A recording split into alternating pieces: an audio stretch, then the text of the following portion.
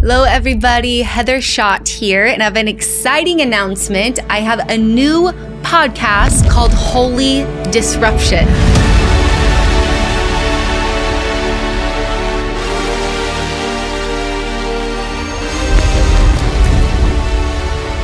Last year, it was on a Sunday morning at Mercy Culture Church, and I was praying from the platform. My husband had called me up to pray for our capital, and I began to pray for our capital, and all of a sudden I saw like this fire from heaven coming down and hitting our capital. And as I saw it, I began to pray this: Lord, bring a holy disruption.